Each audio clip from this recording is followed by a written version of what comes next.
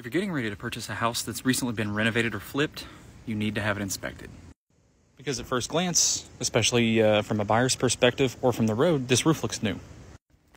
But it's not. As you can see, the reflections on the paint are actually just the worn out shingle from the granular loss. And if you want to see the original color, we can just come down here and lift up the cap.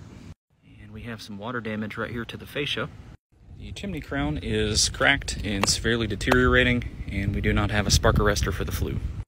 Here you can kind of see how the original color of the roof is coming through.